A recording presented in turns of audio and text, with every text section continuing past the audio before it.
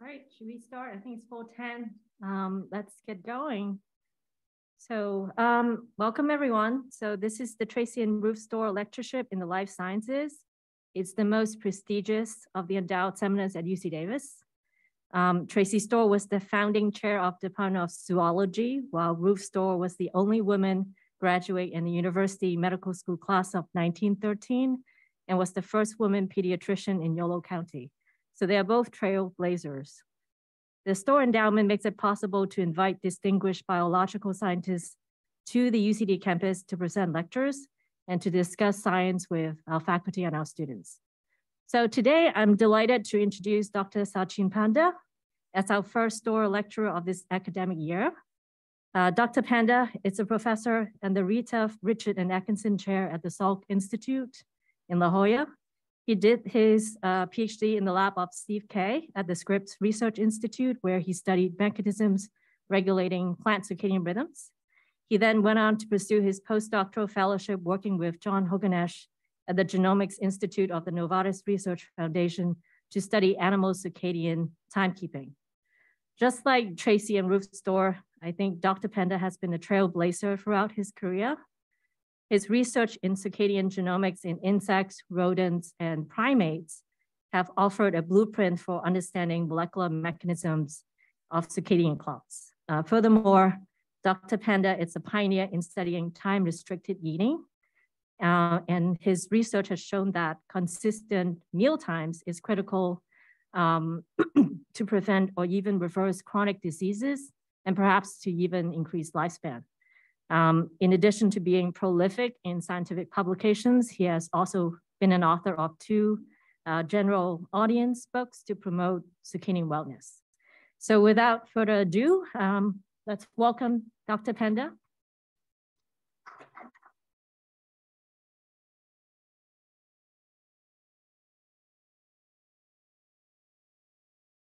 Thank you.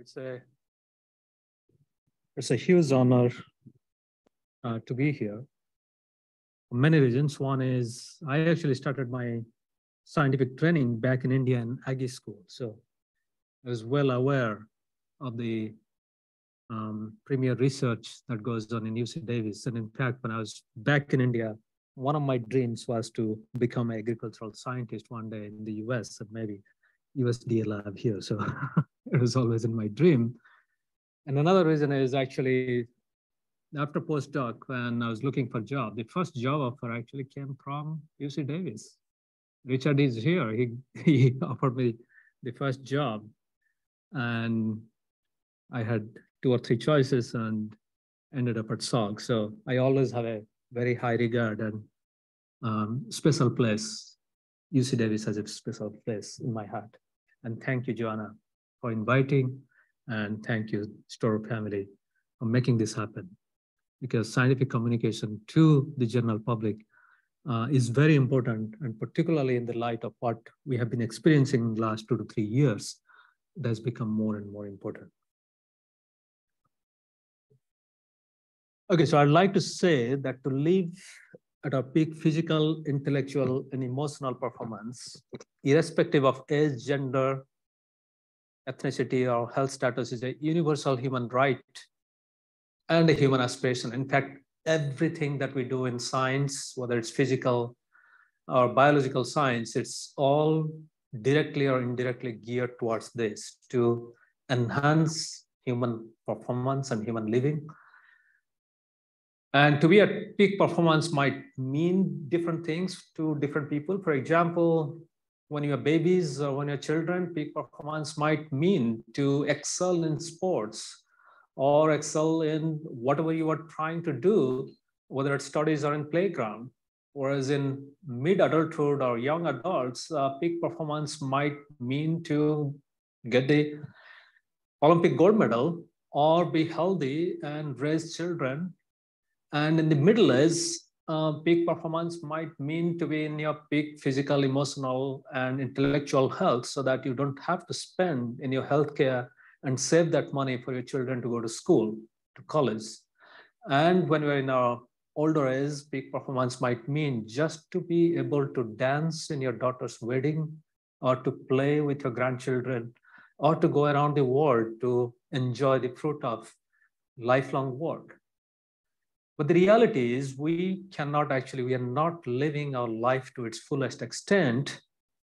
And the reason, mostly 4 different buckets of disease or disabilities that affect us, infectious diseases, and we are all familiar with that. And in fact, this is what has been driving modern biomedical research, because the germ theory of disease that started modern biological research essentially said that most of our diseases are due to germs that are external to our body, and finding out how it is different between our self and foreign body and kill the infectious agent has been the driving force. In fact, that has had most important impact on increase in human longevity, because just 100 years ago, if a baby was born in this country, the life expectancy was only 45 years.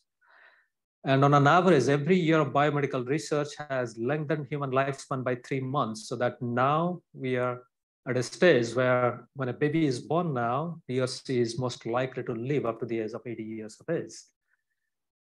But still, we are battling infectious disease, and almost everybody in this room might have taken a course of antibiotics or is expected to take a course of antibiotics in the next 10 years.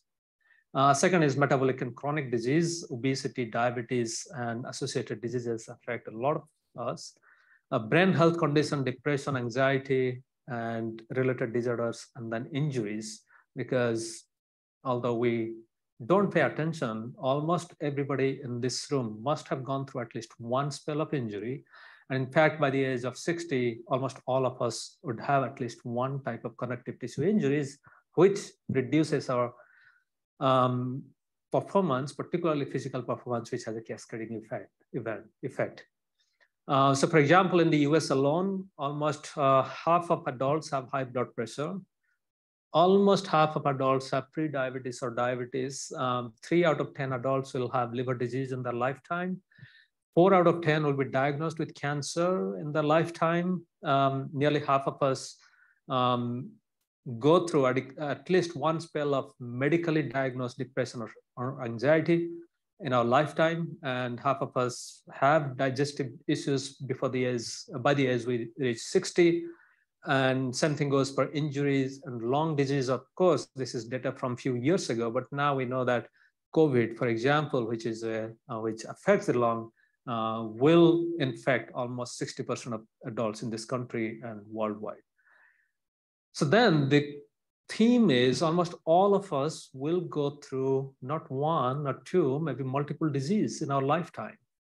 So that means an ideal longevity plan should be powerful enough to prevent disease and to solve multiple health issues, accelerate cure, and also bring us back to full functionality. It's not that we just get cured, just like what we are experiencing with COVID. Although the virus is gone, we are not coming back to full functionality. And that's why we have this post-COVID syndrome, which signifies the return to full functionality is also important. But the problem is we actually don't have a single pill that solves more than 2 diseases or conditions. The best thing we have is Tylenol PM that will take care of your headache, maybe your fever, and you'll have a good night of sleep. But beyond that, till now, we don't have many medications that actually cures 2 or more disease. And at the same time, if you look at the top 10 highest grossing drugs in the US, then for every person they help, they don't help 3 to 24 different people, people who are taking the drug. So that means the best efficacy of a drug is 25%. So that means there is a lot of headroom for figuring out how to improve the health and increase resilience. And this is where I would bring up the issue of circadian rhythms, which is the ultimate sign of vigor, vitality, and healthy aging. And I would actually take it to this extent that just like the germ theory of disease drove biomedical research for the last 100 years, maybe there can be circadian theory of health, that optimum circadian rhythm alone or in combination with optimum nutrition or medication can prevent, cure, and reverse maybe many chronic diseases, increase health span, sustain resilience against infectious disease, and also lengthen reproductive lifespan. Because so far in biomedical research, we haven't figured out how to extend reproductive lifespan. And in fact, although we always say caloric restriction increases longevity, it does not increase reproductive lifespan. It actually compromises it. So that's why we need better lifestyle for improving overall health. Okay, so circadian rhythms, when the term comes up, then we typically think about sleep. And we now know that it's much more than sleep, but actually sleep is a very strong biomarker of circadian rhythm. For example, those of you who were lucky enough to go to bed around 10 o'clock at night had their deepest sleep around 2 o'clock in the morning. And since clock helps us anticipate waking up around 4 o'clock in the morning, your body temperature began to rise, your heart rate began to increase, you might have breathed a little bit more so that after waking up, you don't feel that groggy or sleepy. And as soon as you wake up and go outside, get a good dose of light, our melatonin level, the sleep hormone drops, the cortisol levels begins to rise, your bowel movement is most likely in the morning, and your peak insulin sensitivity happens in the first half of the day. Our alertness is much better before noon, and our muscle performance peaks around this time, late in the afternoon. There is less risk for injury too, muscle injury. And then in the evening, as the night rolls in, melatonin levels will begin to rise, usually 2 to 3 hours before habitual bedtime. Your body will cool down and will go back to sleep. And then the question is, how does it relate to what we know about foundations of health? Because we know that the 3 foundations of health are sleep, meals or nutrition, and physical activity. And in fact, studies over the last 20 or 30 years have shown that circadian clocks reciprocally regulate sleep, nutrition or hunger satiety, and also physical activity when we are more physically active, and what is the benefit of physical activity. All of these are reciprocally regulated by the circadian clock. And the circadian system, as we all know, it evolved within a rotating planet with one predictable constant, that is the arrival of light and arrival of darkness. So that's why the whole system is also regulated by light and dark. So with this, then the question is, how do we use, what is the function of circadian rhythm in overall health?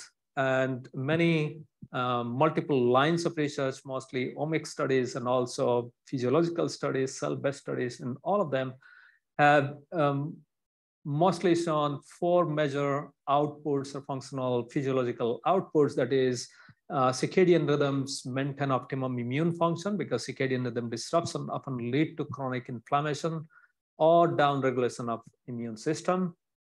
It also helps optimum repair, for example, recovery from injury, but also every day we injure a lot of our epithelial cells. Almost 7 to 10% of our gut epithelium is injured, and those have to be replaced. And the clocks help us to time it to the right time of the day so that we can repair them. And of course, optimum brain function, because sleep is intimately associated with optimum brain function, and sleep is a strong output of circadian rhythm. And optimum metabolism and detoxification actually helps us to maintain a healthy level of metabolism and detoxification, so that we don't get DNA damage causing chemicals accumulate in our system. So those are the broad overstroke of what clocks actually do. But then the question is, how are these rhythms produced? Circadian rhythms are controlled by circadian clocks that are present in every organ. And this is, again, one breakthrough that happened almost 22 years ago. Because before that, we always thought that clocks are present only in the brain and in certain type of cells, but some very accidental work in some labs actually led to the recognition that almost every cell in our body has its own clock. And in fact, the conventional wisdom right now is the brain clock. Just like our brain clock, we have clocks in almost every organ, including even our hair follicles. And the brain clocks directly or indirectly orchestrate rhythms in all these peripheral organs that lead to daily rhythms in physiology, metabolism, behavior, and even microbiome also has some daily diurnal rhythms, and it's connected to the outside world through eyes. Now the question is, on a very broad scale, what are the advantages of having clocks?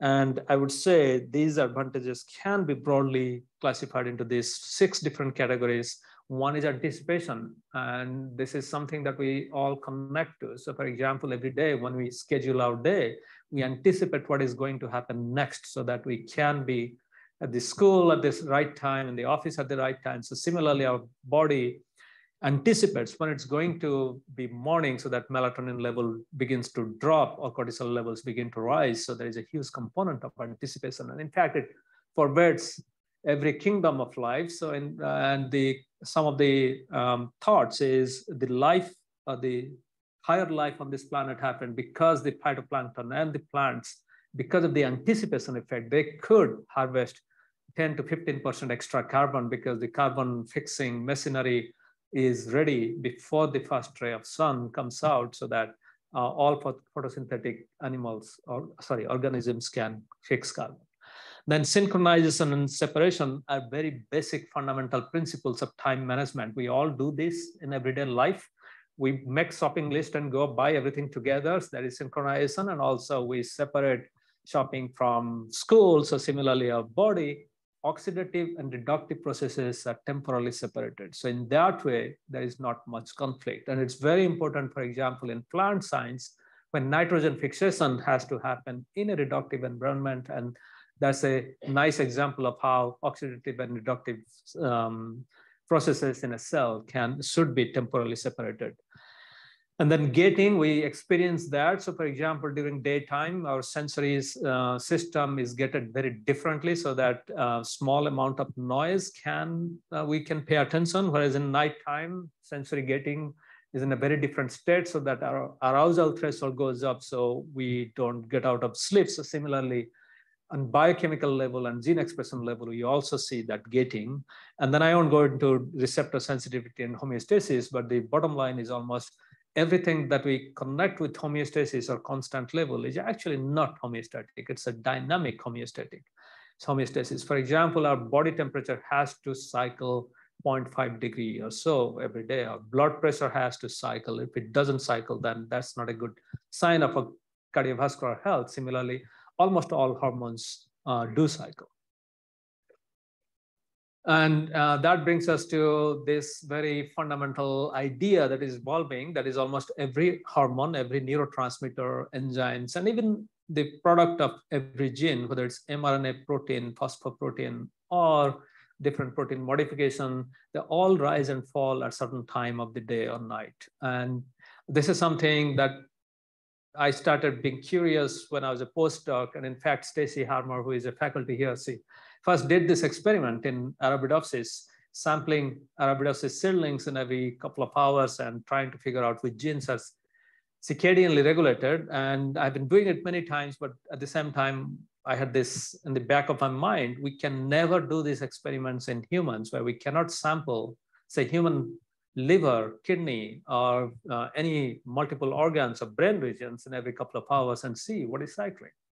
So the closest we can do is to go back to non-human primates. So a few years ago, almost 4 years ago, we published this, but actually the experiment was done in 2013, and it took us 5 years to plan this experiment.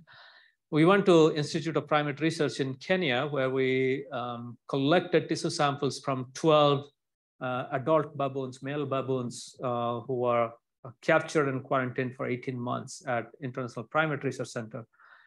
And we collected 64 different tissue types, including 22 different brain regions in every 2 hours. And we did RNA-seq analysis. And then for every brain or peripheral organ, we asked a very simple question: how many of those transcripts that we're seeing fit a sinusoidal or cosine curves with periodicity of 24 hours? And what we found was, this is the phase plot of all the 64 tissues. The bottom line is, for example, here, if we see abdominal muscle, then there are nearly 200 or so genes that cycle and reach their peak expression level a couple of hours before the baboon wakes up. And then around 100 genes that cycle and reach their peak expression level in late afternoon before it's getting ready to go back to sleep. And that's in the gluteal muscle. And similarly, almost every tissue that we looked at had clocks.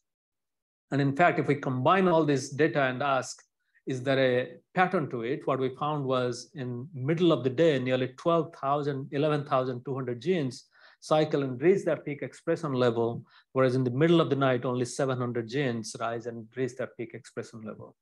And this experiment was actually done in baboons who almost all vivariums, primates are kept. They usually get 2 to 3 meals within 8 to 10 hours interval. So those are the 2 meals these baboons were given. This is the the skin temperature and the back of the brown fat that cycles very nicely. This is the cortisol level, and that's the activity sleep pattern, which is very similar to diurnal humans. So this has become a very nice data set for a lot of people to mine this data and then figure out what is cycling. And if we do functional annotation of this data set, then what we find is almost every basic cellular processes are circadianly regulated or shows a diurnal rhythm in at least 20 out of those 64 different tissue types that we harvested. And if we look at any human disease that relates to any one of these basic cellular processes. And the other thing that came out of the study was also nearly 85% of FDA-approved drug targets or the supplements that we take, the targets have a circadian rhythm, or the channels that absorb and detoxify, they might have a circadian rhythm. So that will eventually translate to there might be optimum time for any medication to work.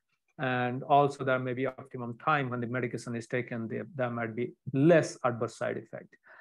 And one thing that the field is increasingly recognizing is almost all blood pressure lowering medications taken at bedtime may be better in terms of reducing long-term risks for cardiovascular event than the same medication, same dosing taken in the morning.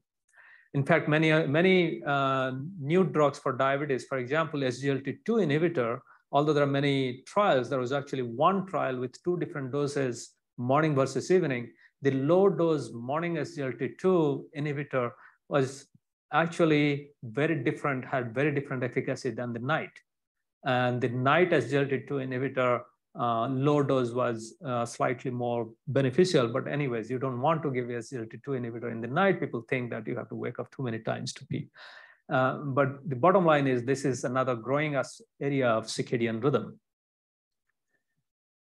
Then the question is, okay, so how are the circadian clocks connected to the outside world? So this is when I was doing my postdoc, we figured out, because for almost 75 years, starting from 1920s onwards, people knew that many blind mice and blind people, many, not all, who have lost rod and cone visual function, although they cannot see the world, they can sense the world. And they can reset their clock when they go from one time zone to another time zone. So that means there must be light receptor other than rod and cones. And that's the time we and 2 other independent labs simultaneously discovered that there is this melanopsin expressing blue light photoreceptors that are present in human and mouse eyes. And again, this is an example of how basic science research in organisms like frog, and scientists trying to figure out how frogs adapt to light led to the discovery. But because melanopsin simply means these are the opsin-like molecules present in frog melanosomes, or skin pigment-producing cells in the skin. And the same gene product, actually mRNA and protein, was detected in nearly 5,000 neurons of the human eye and nearly 2,000 ganglion cells in the mouse eye. And these are the mouse melanopsin ganglion cells. And in the next few years, we characterized, and what we found was this melanopsin is most sensitive to blue light. In fact, daylight is the richest source of blue light, and candlelight and moonlights are not that strong source. And so that our ancestors, when they had very little access to light, bright light in the evening, there was not much activation of melanopsin. So it allowed our ancestors to increase sleep hormone melatonin levels to rise at night, which resulted in better sleep at night. And melanopsin also needs a stronger dose of light to be activated. So when our ancestors went outdoor for hunting or agriculture, then they were exposed to bright light, which synchronized their brain clock, raised alertness, reduced depression, and they were relatively happier. Whereas in modern days, we spend almost 24 hours, actually 92% of our time, based on cell phone tracking data, we spend 92% of our time indoor, inside a human-built environment, and only 8% outdoor. And out of that 8%, some time is actually at night. So we spend very little time outdoor. And in the night, we are exposed to bright screens and bright light, which activates melanopsin, disrupts circadian rhythm, reduces sleep hormone melatonin, and we have poor sleep. And daytime, we are stuck in dimly lit room like this, and which misaligns our circadian rhythm and reduces alertness, and we might have foggy brain. We may not think clearly. So the insomnia at night and foggy brain during daytime, if it continues for several weeks or months, then we may be prone to more irritation, to all the way to bipolar, panic, and those kind of disease or conditions. For example, nearly 1/3 of people who are in ICU, they develop delirium. And that is mostly ascribed to constant environment in the ICU, almost constant light and constant poking. So this is one example where even if you put mice under constant light, we see many psychiatric issues within few weeks. So that's why there is this new idea, the discovery of melanopsin, and the idea the quality of light has a huge impact on our neuroendocrine system, for example, melatonin, and our brain function has a big impact on the lighting industry. If we think about lighting industry, over the last 200 years, we lighted our house just for safety. We never thought about health. For the first time, lighting is considered in the context of health. And lighting is a $27 billion industry. And so that's why what we hope is in the near future, we'll see many breakthroughs and many commercialization of lighting. And this is really typified in this article from The Economist, who almost prophetically 7-8 years ago came up with this idea, the light therapeutics. And in fact, nowadays you'll see many advertisements for bright light therapy. And also when you go to your optometrist, you may be asked to put a blue filtering coating. Of course, there is not much research in that area, but what is known is in certain cases of migraine, childhood migraine pain, children who wear a blue filtering eyeglass, which looks like orange or pink, they experience reduced number of episodes of migraine and also reduced severity of migraine. So this is one example where lighting might have one impact, but I'll get to another much better example in a few minutes. Then the question for everybody is, how much lighting is good for me? Because we just cannot go around having a light meter. Actually, scientists are still arguing what kind of light meter we should be using and how much light should be there, and best light meters will cost you $10,000. So we can have some rule of thumb. So for example, lighting to treat depression or to reduce seasonal affective disorders, or maybe I would take it to one further step, postpartum depression, because after childbirth, many moms are stuck indoor. They're sleepless at night and they're trying to catch up with light during sleep during daytime. So the idea is 10,000 lux of light for up to an hour may be good for you if you're experiencing depressive symptom. What is 10,000 lux of light? If it is cloudy day you see in Davis, then outside it's around 5 to 10,000 lux. And if you go outside to that area next to the glass wall, then that's around 1,000 lux. So the idea is if you have breakfast or lunch next to a large window, that may be good for us, for most of us. But if those of us who are experiencing depression, it may be good to take a walk outdoor. You don't have to be under the sun. And at night, less than 20 lux for 2 hours before bedtime. Again, what is 20 lux? If you have a 40-watt bulb, which is orange shifted in your bedroom, so that's roughly 20 lux of light if you are 3 to 4 feet away from the light source. And so as a result, if you have to work, it's better to use spotlight or light layering. This is a new concept in architecture that a lot of people are following. And of course, you got to dim down your lighting and also avoid to go to grocery stores and drugstores because bright light can keep their cashiers awake and the pharmacist makes less mistake. So that's why all the pharmacies and all the grocery stores are now having 1,400 lux of light. If you want to know what is 1,400 lux of light, go to a Walmart, and that's 14 to 1,500 lux of light. For almost 2 years, I went around with a light meter in my hand like a mad scientist, and I was recording light, so I know all these numbers. Here is a clear example of how lighting can be used in a very productive way.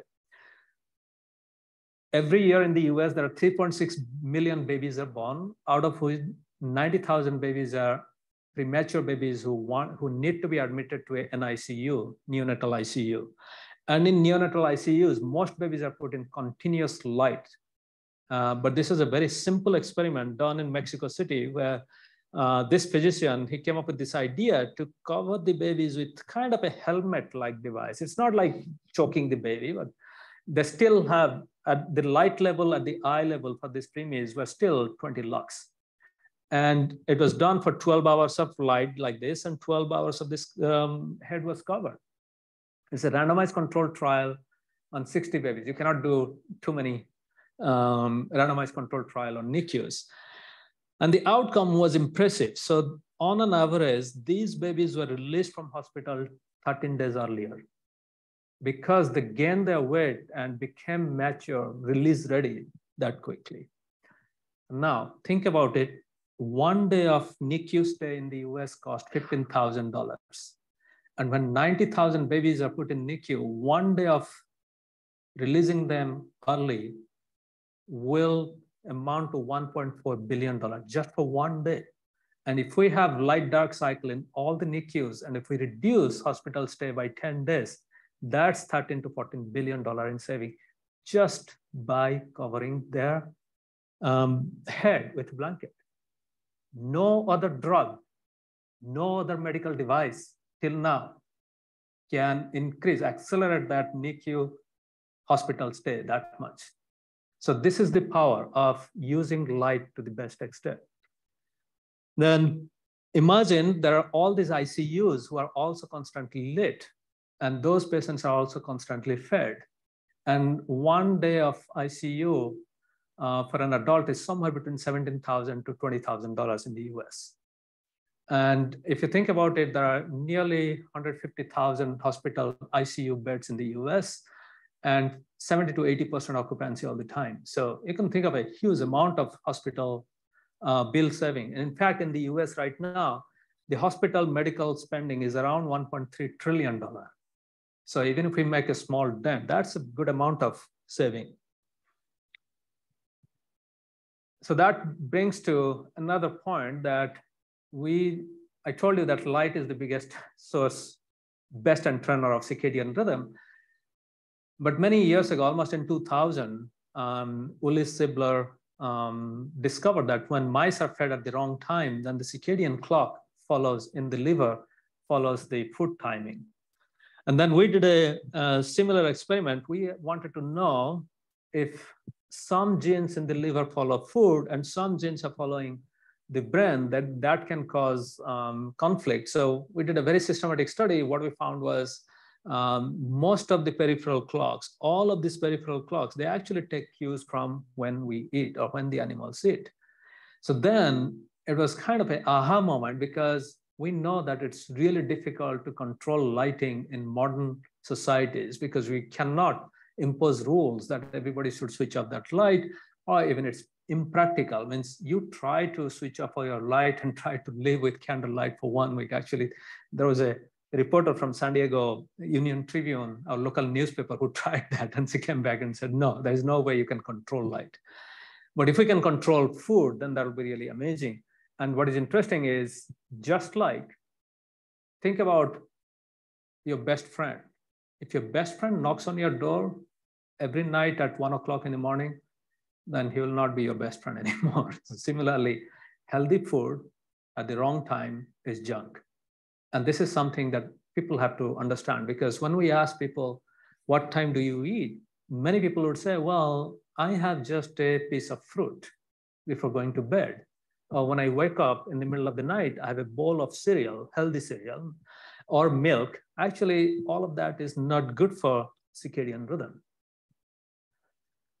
Then when we think of circadian rhythm disruption, or people who are experiencing circadian rhythm disruption, we always connect pilots, doctors, shift workers. They are the ones who are experiencing circadian rhythm disruption. But in fact, if we think about it, our ancestors had a very different kind of circadian rhythm, because they were exposed to natural light throughout the day. And then at nighttime, sorry, this is flipped somehow. I always put night on the left side. And during daytime, they had a lot of physical activity. Nighttime, they had a lot of sleep. And the opportunity to eat was limited because food was scarce. People mostly ate 2 or 3 meals. And after industrialization, our modern rhythms are very different. We are spending much of time in dimly lit room. Our sleep is reduced. Our opportunity to physical activity is very low. In fact, we have some objective data to support that. And our opportunity to eat has increased, because our nutritionists have been telling us that you have to eat in every 2 to 3 hours. Otherwise, your brain will not function. Your brain needs glucose, simple glucose you have to have. And then people who are in exercise physiology, particularly the bodybuilders, I don't know why, they think that they have to eat in every 2 to 3 hours to keep the mTOR activity high so that they can build muscles. And if you talk to them, all of them have digestive issues. So the bottom line is, our circadian rhythms are really disrupted, and almost a vast proportion of us have that. The question is, how do we know this? So in collaboration with Horacio de Iglesia from UW, who has been going around and putting activity watches on ancestral people who have no or limited access to electricity. So he put these active watches for 45 days, and that measures light and physical activity so that we can figure out what time they go to sleep or wake up. So this is the average time when this person saw 5 blocks of light. So 5 blocks of light is the amount of light under those chairs that where you are sitting. That's very dim light. And then this is the first time and last time when this person sees 50 lux of light, which is an average light level in this room. So when this person, the Toba, gets out of the bed and opening the door, that's the amount of light they see. And this is the 500 lux of light when the person is actually getting out to the open. And this is the last time they see. So say all the bright light exposure is happening during daytime. And that's the time when he goes to bed around 9:30 to 10 and wakes up. And this is 45 days of data. And what you're saying is standard deviation, not standard error of mean over 45 days. And when Horacio puts the same watches on Seattle high school students, this is what we see. The bright light in one student goes till there, and then the sleep time is never before midnight, and they're waking up just before the school start time.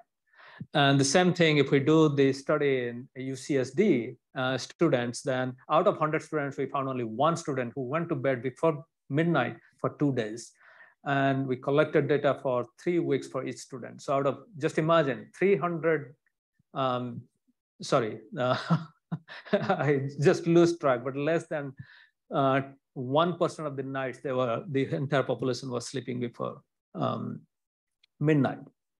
So this is another example where Horacio was brave enough to go to this Seattle school board and convince that they should try delaying school start time by 1 hour in 2 different schools. One was a rich neighborhood school, one was a poor neighborhood school. These 2 schools delayed the high school start time by 1 hour, and they collected their activity sleep and also tardiness and grades from these schools. And what he found was delaying school start time increased their sleep duration by 34 minutes. And typically, we parents think that if students are sleeping more, they're going to do bad in the exam, but actually their grades improved by 4.5% and the tardiness went down.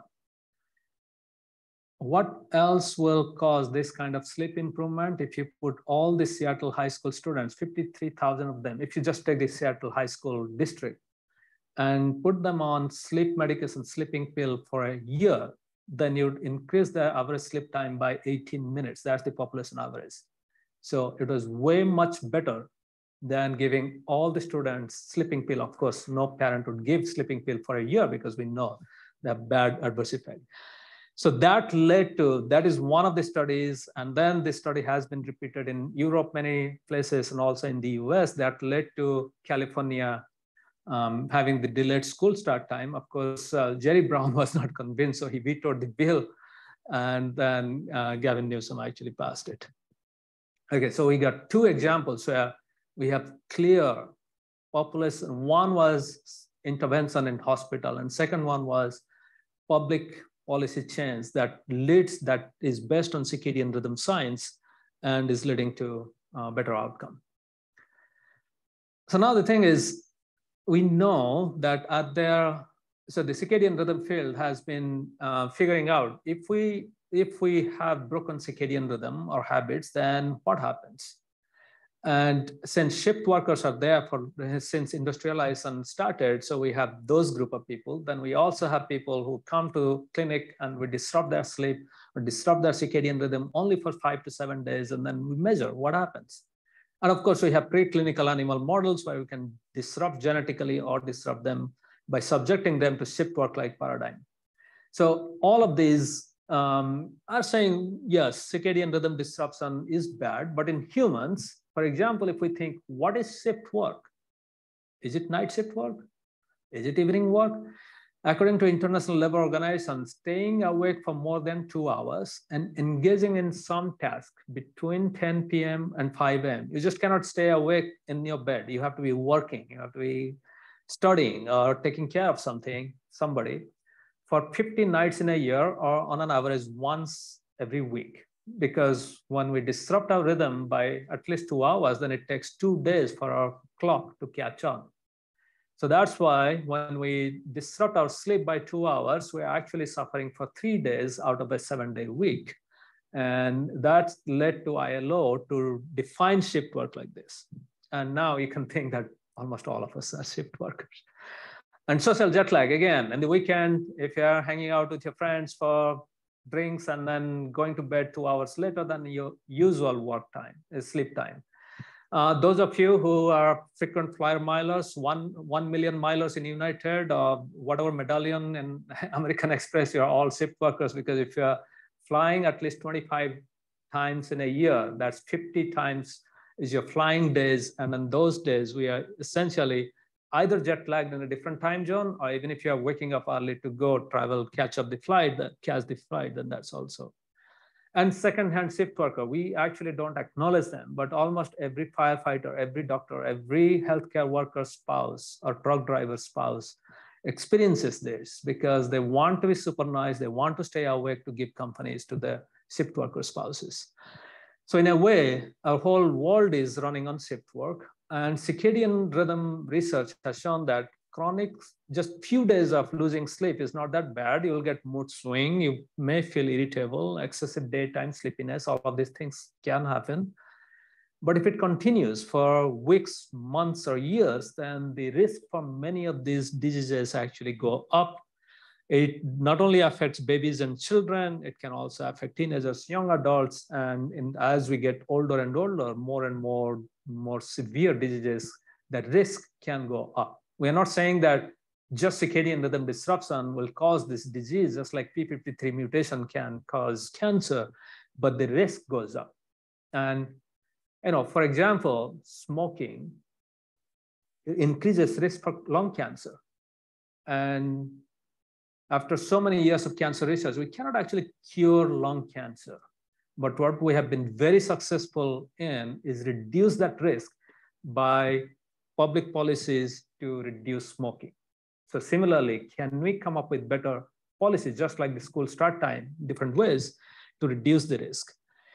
And those in red affect more than 10% of the adult population. The yellow affect 5% of the adult population. And as a field, circadian rhythm field, we take 3 different approaches: training the clock, behavioral changes to improve our circadian rhythm, clocking the drugs, timing of the drug. Hopefully that will pan out, at least for a few diseases. It has been successful in some cases of cancer and blood pressure regulation and arthritis pain medication. And drugging the clock, can we develop molecules that change the function of the clock, particularly in older individuals or in certain disease, and those seem to be very effective as well. Okay, so then I'll come to another approach, because we can change lighting, we can delay school start time, and can we use timing of food? And now the time restricted eating, which the first paper was published 10 years ago in 2012, and now it is kind of mixed up and is popularly known as intermittent fasting. The concept for everybody is very simple. So for example, every time we eat, most of our food actually has a good amount of carb. And as soon as we eat, we usually use that readily available carb, and then we store some of the carb as fat, and then we also store fat. And as we eat breakfast, lunch, and dinner, we continue to do that. And then after a few hours of last meal, a mouse would start to burn some fat, because the mouse will run out of carb. And this is exaggerated, and we humans take very long time. And so the burning fat will actually happen after several hours of fasting. Although it takes many hours to do the fuel switching, within 15 to 30 minutes of eating our first breakfast, and the switch actually flips. And when we burn fat, the ketone body and many other metabolites actually help interact with the circadian system to maintain a robust clock. And now imagine if we now spread this food and over a long period of time, then we don't have that long-term overnight fasting. So as a result, many of the molecules that we produce during fasting are dampened. And also you may not be burning fat. This is a very simple idea. As a result, if you eat within 10 hours, maybe you'll be burning more fat. If you eat within 15 hours, you may not. To test that, we took identical set of mice and fed them the same number of calories from identical source of food. So quality and quantity of diet was well controlled. And we fed the first group random eating, and then the second group was time restricted fed for 18 weeks. That was the difference in body weight. Nearly these mice were 21% less, weighing less. And those mice have all these chronic disease that are modeled typically in this high diet induced obesity model. And these mice consuming the same number of calories from the same unhealthy food were healthy. And the second set of experiment, we fatten up these mice and then put them in time restricted feeding, and they switch back to healthier. And over the last 10 years, there are many labs who have done these experiments in flies and mice. And essentially what we find is, since time-restricted feeding also improves circadian rhythm, also improves nutrient signaling. So it's very hard to disentangle these two. It's a very nice way to bring nutrition science, physiology, and metabolism, which is very rich, with circadian rhythm to understand how they interact to prevent or reverse some of this chronic disease. And then the challenge is, how do we go from here to humans? So the first thing that we did was, when people eat, well, a few years ago, we actually didn't have any idea how to collect that information. So we made an app called My Circadian Clock. And what we asked people is, in the first experiment, we brought 156 people who are not shift workers, not students, and they were not employees of Salk, UCSD, or Scripps, because they were aware of our mouse studies. They had to take a picture of the food that they ate and press save. And then the food picture came to our server. And looking at the food picture, we could say whether it had any calories or no calories. So for example, we excluded Diet Coke or black coffee, ginger tea, if it looked very clear. In that way, we may be excluding some calorie containing food. And we collected this for 3 weeks. So every hash mark is 1 calorie containing food. The weekday and weekend feeding pattern is like this. And if we combine that, over 3 weeks, people actually eat quite a number of snacks, meals, and every time they drank something, everything was included. And this is the eating pattern of a person. That's morning 6 a.m., evening 6 p.m., noon, and midnight. This person was not an outlier because for 156 people, we saw very similar pattern. In fact, if we ask the number of events peaked around noon and dinner time, and if we guesstimated how many calories are in each picture, then it was slightly more during lunch and dinner time. For lunch and dinner, there may be multiple pictures because they would start the meal and then eat something new. But the midnight snacks are actually loaded with calories. So it's not that people are waking up to have 1 bite of a cookie and they go back. They actually eat a big bowl of ice cream. And if we ask, what is the circadian system expecting? When the circadian system expects food, so if we take 95% of all feeding event and in what window that will happen, then what we found is 50% of adults eat for 14 hours, 45 minutes or longer. Only 10% of adults eat for less than 12 hours consistently every day. So that means nearly 90% of people, we kind of have a random eating pattern. So then the question is, how do we combine all of this? Everything that we have talked about, sleep, light, food, together to see what would be an ideal circadian day. And what we think is there are at least 6 things. 1, try to go to bed at a consistent time every night and be in bed for 8 hours, because most sleep scientists agree that being in bed for 8 hours will give you 7 hours of restorative sleep for your brain health. Then second, after waking up, try to avoid food at least for 1 or 2 hours. And this is something that we extrapolated, not that we see this absolutely. And this is, Mark, this is really a big question for us, because we know that melatonin inhibits glucose-stimulated insulin release. And since it takes 1 to 2 hours after waking up for a melatonin to go to baseline, and that's the time when cortisol spikes, we suspect that waiting for an hour is good for us. And then the third is pick your breakfast time, try to be consistent, because as breakfast time change can disrupt your circadian rhythm, it's better to stay within an hour window breakfast time, and then eat all your food within 8, 9, 10, maximum 12 hours, not beyond that, because if we go beyond 12 hours, then your last meal may be 2 to 3 hours before bedtime. That's when your melatonin level is increasing and it cannot give you good glucose regulation. And also avoid bright light. So that's number 4. And of course, we know that physical activity is good. So having 30 minutes of physical activity and 30 minutes of daylight is pretty good for all of us. So this is our ideal circadian day. And then we asked, can people try to eat within 8 hours? So this was the first study done 7 years ago, and this was just a feasibility study. So that's why we asked 10 people to try to eat within 10 hours. So that's the baseline eating window, which was more than 14 hours. And they tried to eat a self-selected 10 hours window. And 2 of our participants relocated to East Coast, so we lost them. And what was interesting was within 16 weeks, they lost a modest amount of body weight. These were not overweight or obese people. These were overweight people, BMI 27. And we had no contact with them for up to a year. But when they came back, we were surprised to see that they maintained their body weight loss. And when we asked why, we were surprised to see that they actually said they felt more energetic in the morning and they slept better. Means in a day, every day when we wake up, what defines our day is whether we feel well rested and whether we are feeling energetic to start the day. And this is some indirect benefit. And then, of course, other people have replicated similar kind of study. One thing is when people reduce their eating window, they inadvertently reduce their caloric intake. But Courtney Peterson did a very nice study where she maintained body weight and then found many of the benefits that are also found in mice. And then we wanted to see whether people with metabolic syndrome, actually this slide is a little bit screwed up, but metabolic syndrome is people who have at least 3 of these 5 different components of metabolic dysregulation. And in the US, the prevalence of metabolic syndrome is pretty high. 1 in 3 ultimately will get metabolic syndrome, and it increases with age.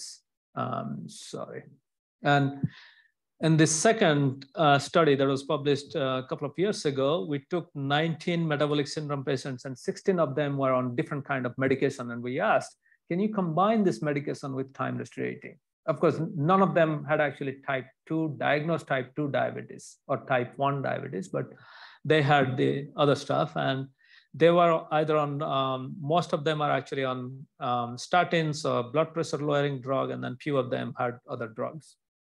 And it was a 12-week study. We put a continuous glucose monitor. We give them the app to log whatever they are eating. And then through the app, they also get coaching how to do it.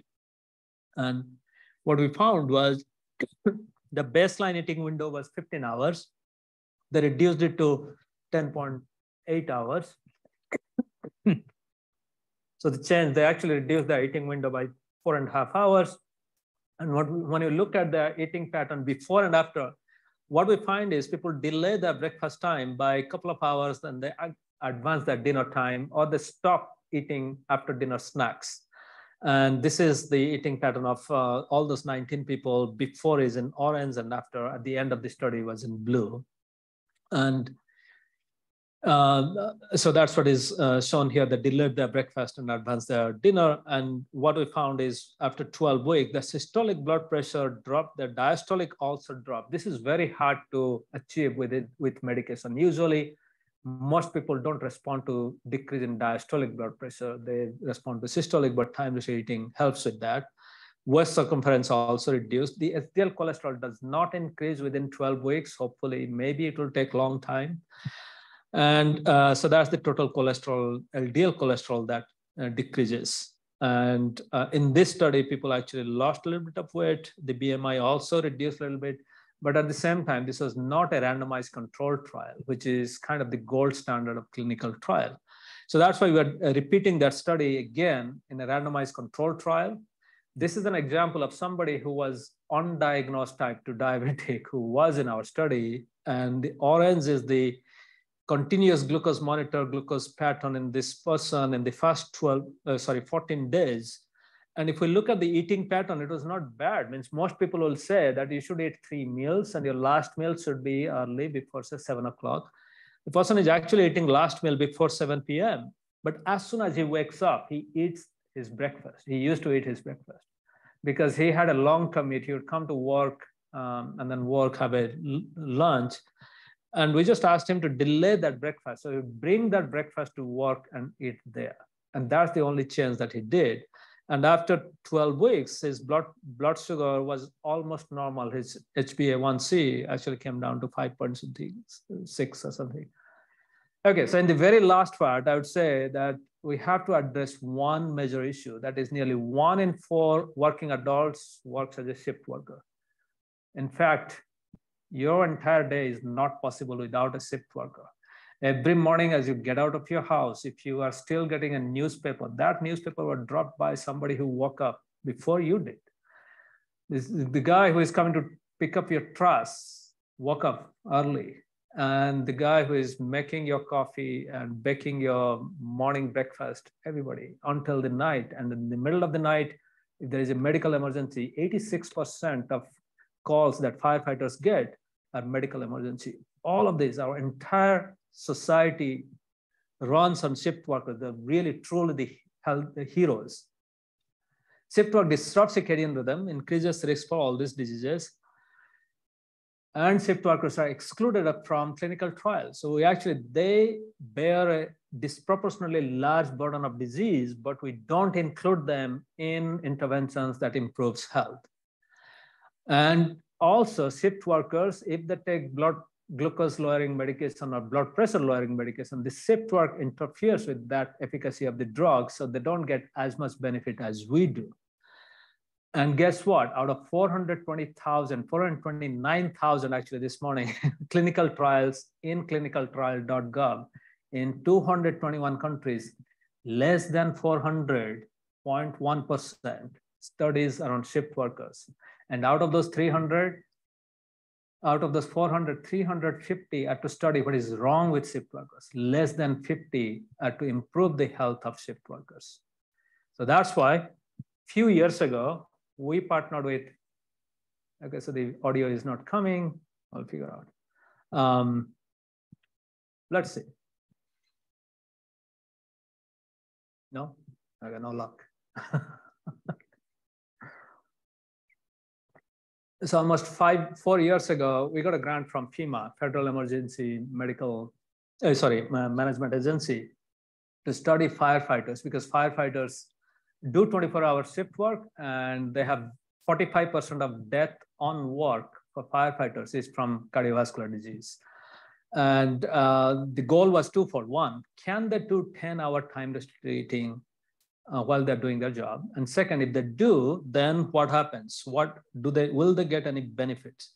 So that was the study. And unfortunately, during that study, what happened was we had a Salk videographer who actually went with shift workers without our knowledge, means it had to be separated, and he followed them during the study. And then at the end, we compiled that into a documentary, which hopefully will come out sometime, but this was the trailer, which did not have the audio. Sorry? Okay, you can try. This is the last one, so.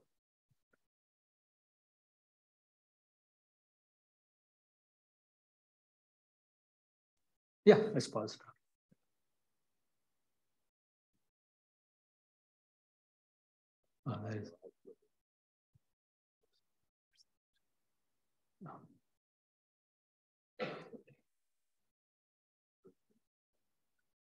Okay.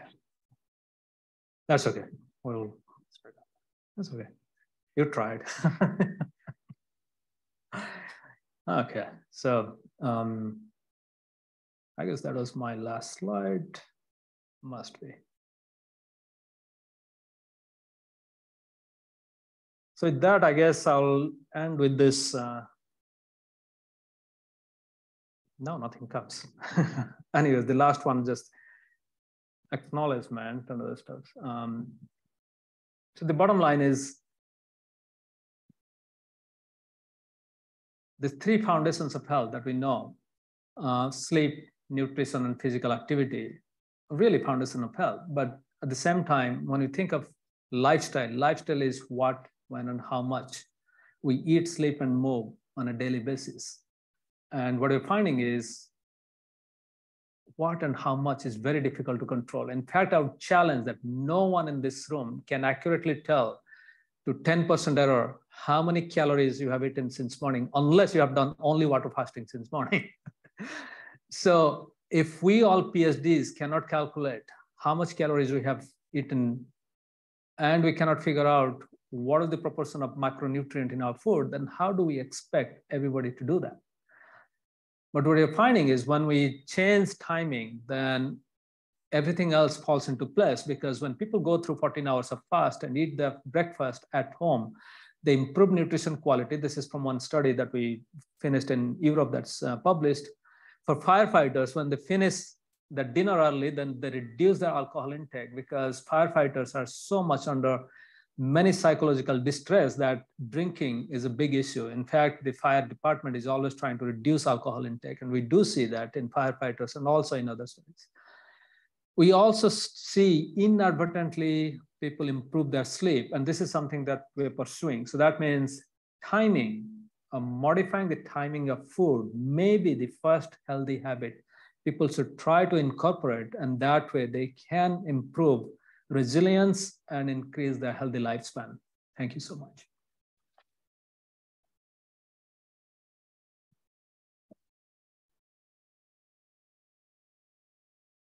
Right. Oh, now you could get it back. All right, I think we're kind of running long, but let's take one question from the audience here. Does anybody have a question for Satchin? Yeah.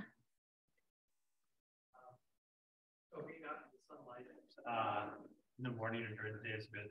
I'm often out for a few hours, but I always wear sunglasses. What's the impact of sunglasses? Yeah, so sunglasses depends on what is the optical density. Many sunglasses go from 0.5 to 3. So if you're wearing a sunglass with optical density 3, so that means you're reducing light by 3 log unit. In Davis, in the middle of summer, if it is a sunny day, then you are getting 250,000 lux of light. And of course, you have to wear sunglasses, otherwise you can damage your retina. But if you wear a moderate optical density sunglass, that should be good enough. The funny thing was, I was wearing sunglasses a lot of time, and then I wore one of those light sensing watches. And what I realized that in San Diego, the only time when I was getting bright light was when I was driving from home to work and work to home, or at Salk, my office is in the basement downstairs. When I was going to the cafeteria and coming back, and then I stopped wearing sunglasses because inside the car, you get 5,000 to 8,000 lux of light, which is already filtered from UV. So then I stopped wearing sunglasses because most of us wear sunglasses in bright sun to avoid UV and also brightness. Hi, Richard.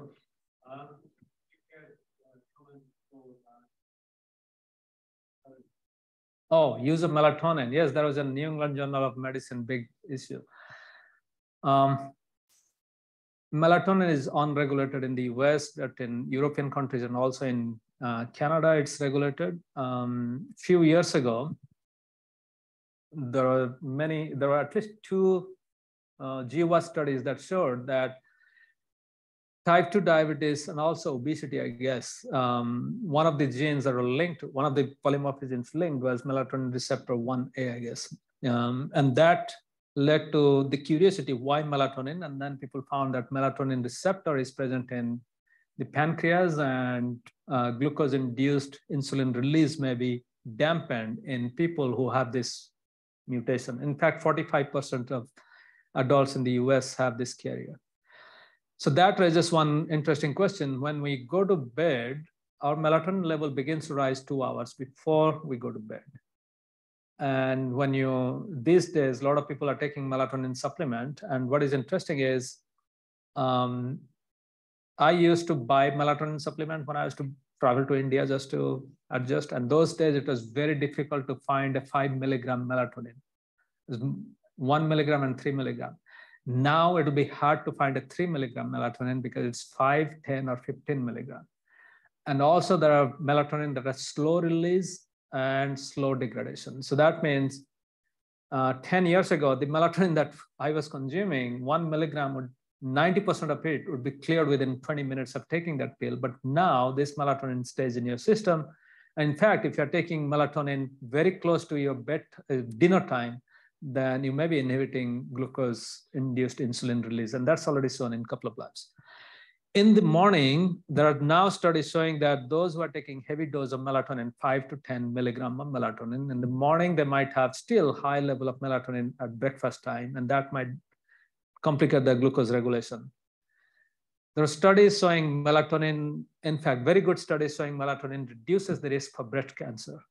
And those studies used 5 milligram melatonin. So that's why that led to marketing of 5 milligram. And then the spouses of these participants who were in the breast cancer study, they started taking 5 to 10 milligram melatonin because there was this idea that you can reduce the risk for prostate cancer. So as a result, we are now in the US where 5 to 10 milligram melatonin has become the norm. And also the pediatric, what is really worrisome is the kids are now getting 3 to 5 milligram melatonin. So I guess the American Medical Association should come up with a statement. Melatonin sale went from $20 million a year 10 years ago to $975 million a year last year. And it's going to increase by 20%. So it will cross $1 billion market. This is an over-the-counter medication. and it's going to cross $1 billion next year. So it's Great. I think that's it. So thank you. you, Satchin. Yeah, right. Okay. Great. Thanks.